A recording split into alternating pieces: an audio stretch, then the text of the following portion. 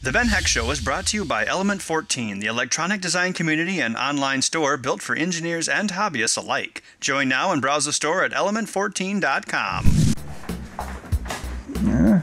Ben? Oh no. Oh, I stayed up late last night. I stayed here because I couldn't stop working on the ZX Spectrum. I wired up the Z80 part of it all by hand. I don't know what I was thinking. I was mad with insanity. I just couldn't stop until I passed out from exhaustion.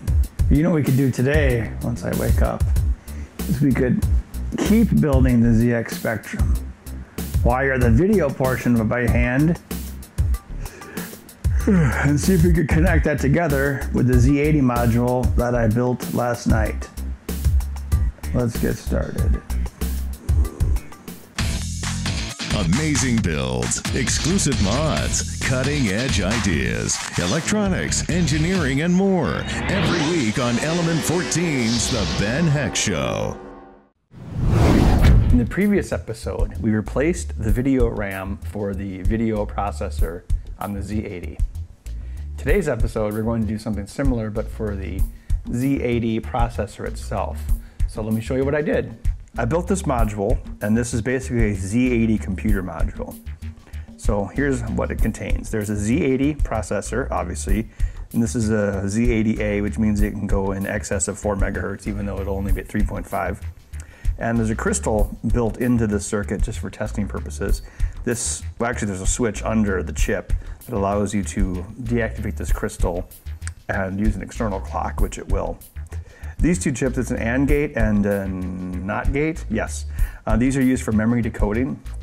The ROM sits at the bottom 16K of memory, and the RAM sits at the top 32K of memory, which means there's a second 16K bank that is reserved for the video RAM.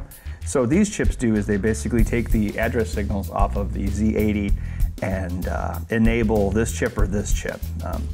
Each ROM and RAM chip have a couple output enable and chip enable lines, which basically do the same thing.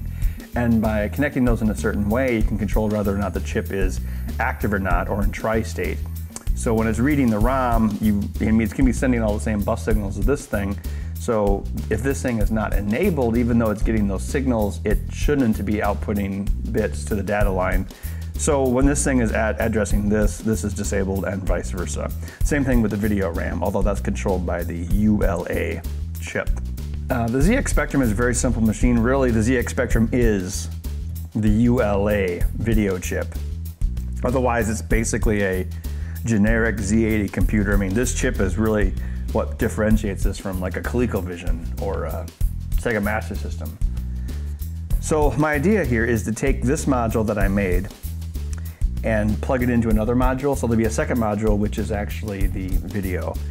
And I made them in modules so I can make sure one works before I make the other one. And then once they're both working, I can plug them together. The other thing about modules that's nice is I can plug them back into the system using this bus bridge that I made.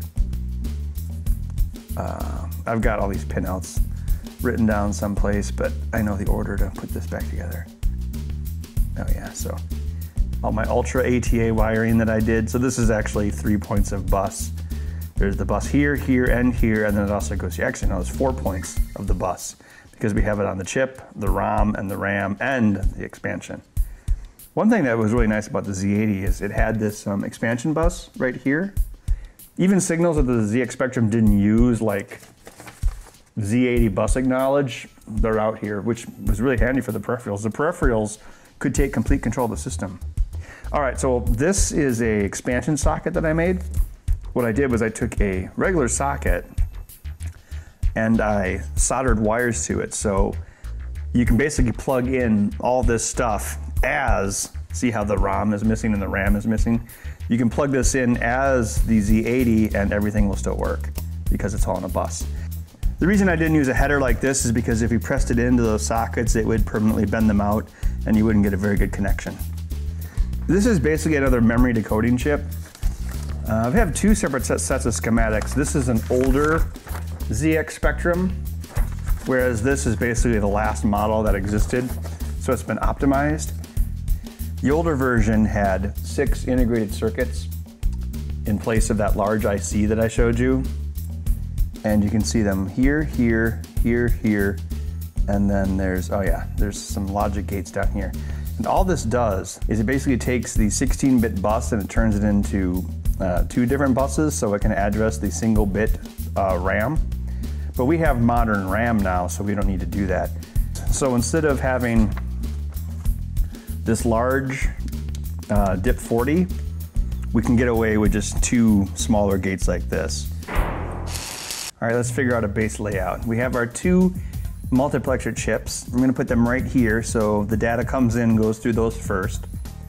Then the multiplexer chips go into the ULA. All right. Then the ULA goes through a flip-flop, which I guess maybe goes here. And then the flip-flop goes to the RAM, the video RAM. We're gonna use the same chip as this, although we only need to use the bottom 16K of it. And then there's a TV modulator chip, which will turn these signals into PAL signals. That's a DIP 18.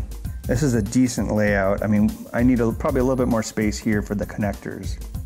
So the idea is we basically take the video circuit and the Z80 circuit, plug them together, and then that will be a ZX Spectrum.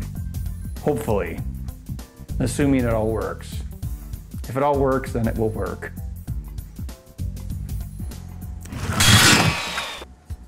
I've got the headers connected here. They took up a lot of space, but oh well. So here are the multiplexers that appear here, and here is where the ULA is going to go. So I'm going to do this one step at a time. The first thing I'm going to do is connect the address bus to the multiplexers and then connect the multiplexers to the ULA. All right, I've got the chips in position. This drawing here is the pinout of this. So what I'm going to do first is attach the address lines, these 16 lines here, to these multiplexers. And what it's going to do is it's going to take the 16 address lines and actually slice it in half. And the ULA is going to access those 7 bits at a time. That's just the way it works. It's actually not very efficient, but I have to wire it that way in order to use the ULA, so oh well. Here are the first 14 address lines connected to the multiplexers. So the multiplexer chips go here, the address lines go into them, they're decoded, and then sent to the ULA. If you look closely here, you see that there are some resistors, inline resistors for the address bus coming in. And there's also resistors for the data lines. The buses are isolated at times on the ZX Spectrum. When it's drawing the picture, it's using some of the video RAM, and the ULA won't let the CPU access that RAM if the ULA is using it. So the ULA actually drives the Z80 through the clock line, so it's in control. The Z80 just thinks it's in control. So I've got these address lines hooked up. The next thing I'm going to do is attach the data lines from here to the pull-up resistors, and then I can start attaching the RAM to the video. Now it's time for a tech timeout. Today's tech timeout, I thought I would show you another improvement I have made to my Replicator printer. So originally the spools would sit back behind the printer like that. It's compact, but they would bind up, and they're also hard to remove. I made an improvement. I laser cut this thing, which I used for quite a while. This sat behind the printer, and the spools moved pretty good, and also it was really easy to remove them. I could just lift them out and then pop the cap off and change out the spools. But they would still have the binding problem where if the spool doesn't rotate enough, see that? It'll bind up. And that's actually one of the biggest causes of print failures, at least on my machine.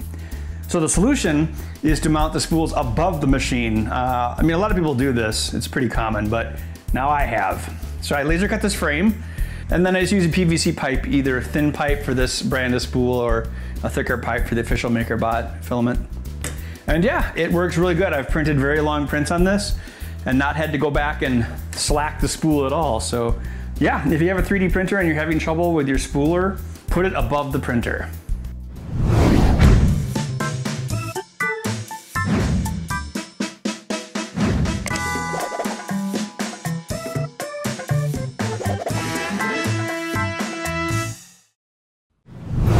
Here's what I wired up so far.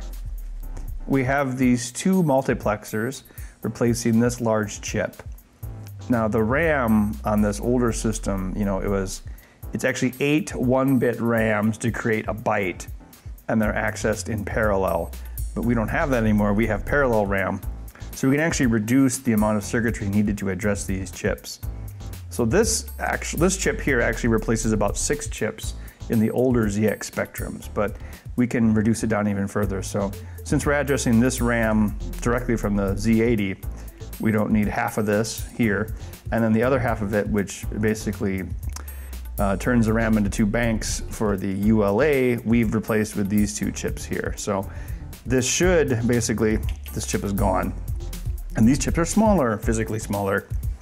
And again, yeah, we could have probably done this with surface mount or designed a board, but this is just a fun challenge. So the ULA is gonna go here.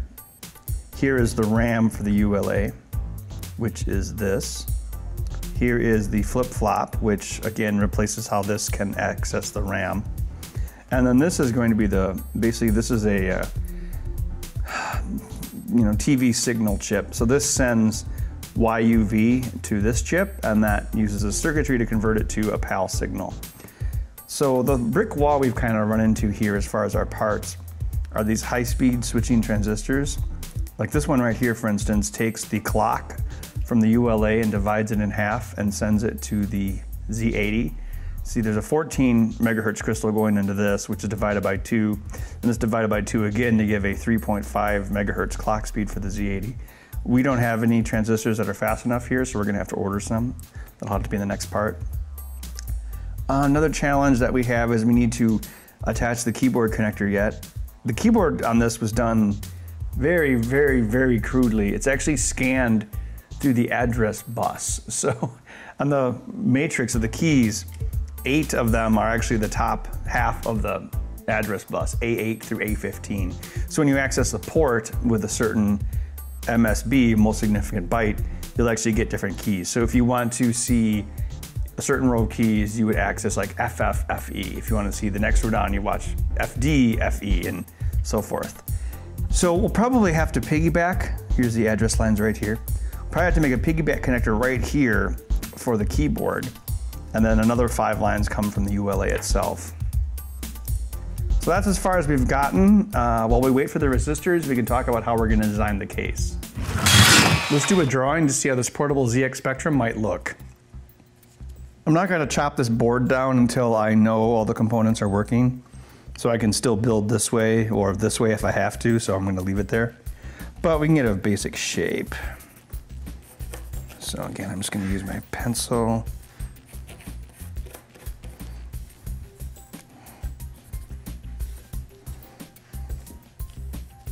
Okay, so that's like the minimum size the components will take. So here's a screen. I got these from Amazon. This is the same screen we used in the Raspberry Pi portable that we built whenever that was. So these could accept NTSC or PAL, which is great because ZX Spectrum is PAL. The circuit board sticks out a little bit here. We could probably saw it down a little bit, but I'd rather not. Let's see here. So the trick with LCDs is the LCD and the PCB aren't usually symmetrical to each other. See, there's more space here than there is here. So what you do is you find the center of the screen, then you come out the minimum distance like that, and then you have to come out that same distance over here, even though there might be a gap. But that's just the nature of the beast. So that's the screen. So the screen is centered to the circuits, and then we need to come out a little bit more for the case.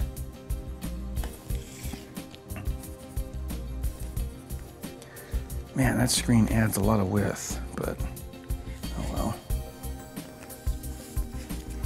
Okay, this is a ballpark for us here.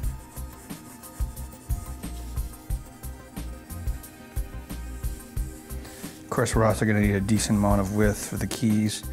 Curve the bottom. Oh look, we designed a Game Boy. All right.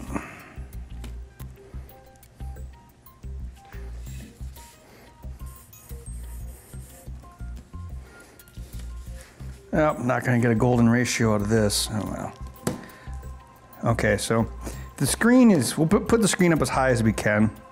We're not gonna be able to get any dynamic symmetry here or here, but what we'll probably do is whatever this space is, whatever this space is, we'll make this space 1/2 of it. That way it'll have, that's just how you make things look good. It's science or something. Just look up, you know, golden ratio on YouTube and it will explain everything.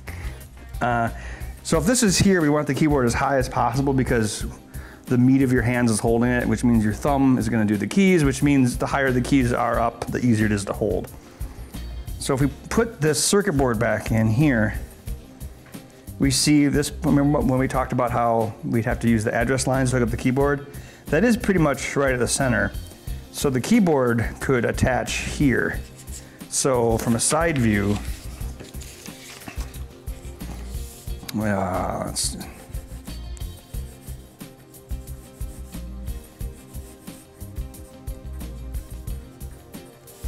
the key, if this is the screen and these are the keys, then all the circuitry is down here. The center point, keyboard could connect into it like that.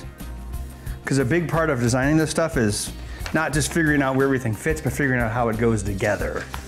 Because if you're trying to save space, it's even more crucial.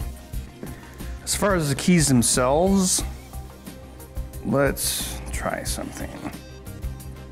I'm gonna cut a piece of funky foam, of course, that is same width as this, and I guess I might as well make it the same height too. Or I should say the same height as the area the keys will fit in.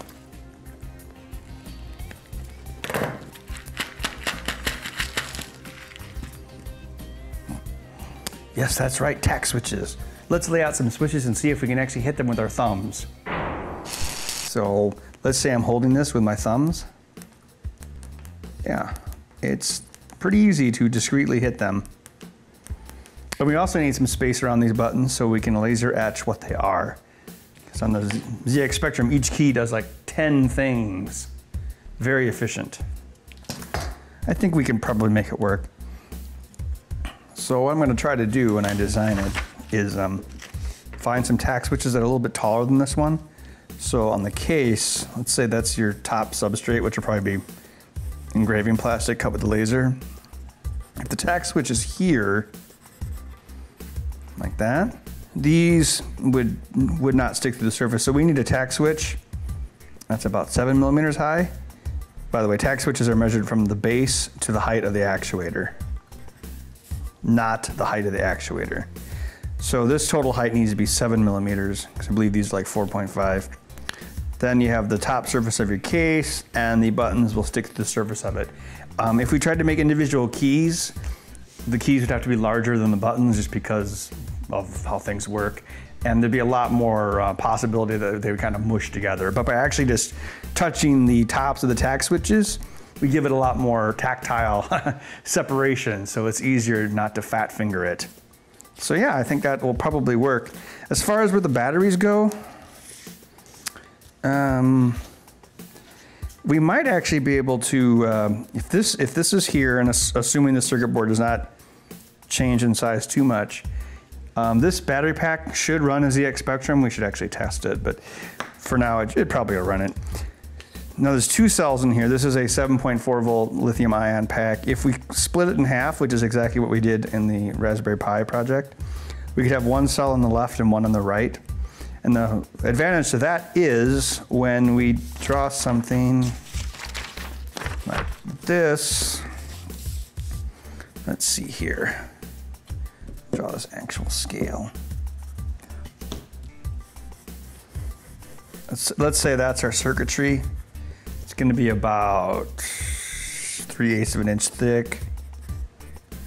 If we put the batteries behind it, that increases the total thickness of the unit to probably, oh, I don't know, 1.25 inches.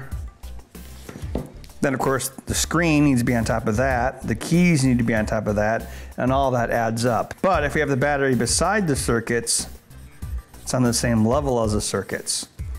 And the battery is thicker than the circuits. So we have it like that. Then we still need to have the screen on top and the keys and the case. Well, actually, we can estimate how thick that'll be. We'll just stick it together. Okay, so that's there, probably. I'll probably want to put a heat sink on that guy, but well, whatever. So here's the circuitry with the socketed chips, the screen on top of it. The screen will actually be a little bit higher than it appears here. The switches on top of the battery. The battery will be on the side of the circuit. And it's not too bad. I think this whole thing would probably be total thickness, probably 1.25 inches. It's actually, you know, about the same thickness as the original unit, but of course this one has everything inside of it. If you can find the right high-speed transistors to complete the ZX Spectrum on this breadboard, I think this small size should be achievable. The next step with the ZX Spectrum will be to take this design and draw it into the computer so we can make a cool custom case along with the battery, charger circuit, and screen and keyboard. That's all the time we have for today. In our next episode, we're going to be using the Raspberry Pi along with the camera module to build a customized, user-movable web shop cam. We'll see you then. She's like, I wish a goblin would take my brother, and then David Bowie comes in and he's like, I've got your brother. And then she's like, no! And then she goes into a labyrinth and there's a worm. And the worm's like, oh, I'm just a worm. And then she's like, oh, okay. Don't you have a home? Zombie baby. What time is it? Work time? Working on the ZX Spectrum, I just got into a groove, you know? And you've got to move and, no scripts, yay. Wait, Richard Simmons is the workout guy? That technology already exists, it's called a window. The Ben Heck Show is brought to you by Element 14, the electronic design community and online store built for engineers and hobbyists alike. Join now and browse the store at element14.com.